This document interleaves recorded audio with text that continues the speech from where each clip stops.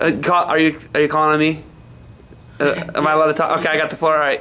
Stevie Mitcheff, big technical fall win tonight. You're a fringe guy. You're right on the edge of being, right in there to be a for sure guy that's going to bring a spot to the Mid-American Conference. I'm seeing you like a 33 to 28 type guy. What do you got to do to put yourself in the top 20? I mean, I saw the win over Jerome Robinson. What do you got to do to pick up more wins like that and get the quality wins to get you to the NCAA tournament? I think I got some quality matches coming up with Eastern and Central and Edinburgh, I think. And if I just get some good quality wins there, then I think that'll put me through.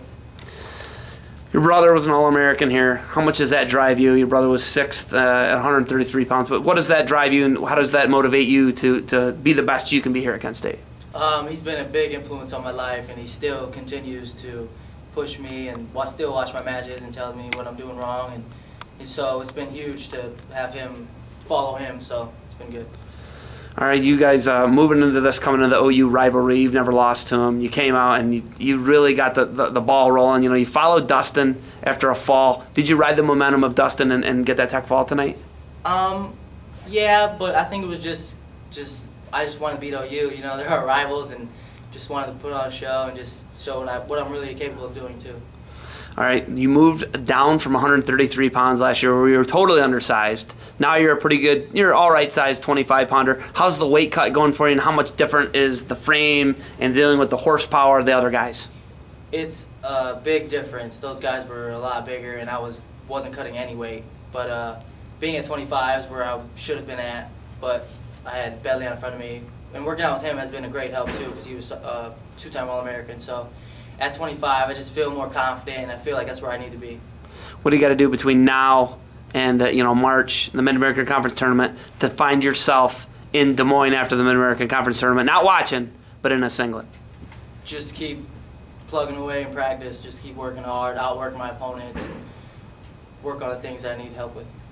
5 years here. How have your 5 years been here at Kent State? It's been up and down. It's been not in the starting lineup and at 133, but all in all, it's been great. It's been a great experience. Was it the right choice?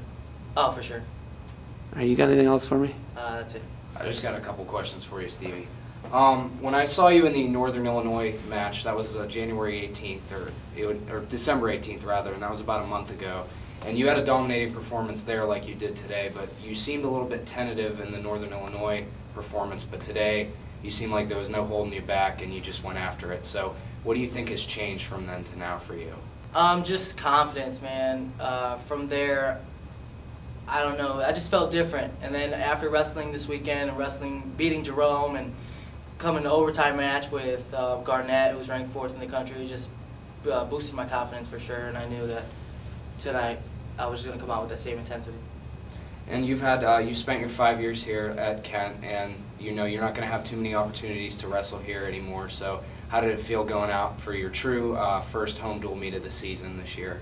It was awesome. I wanted to wrestle first. I was upset when they drawed. I was hyped from the beginning of it, so it was really cool just to wrestle in front of all those people too and beat OU. Okay. Anything else for me there, Alejandro? That's it. All right, thanks for the Peace time. and love. Peace and love? Yeah.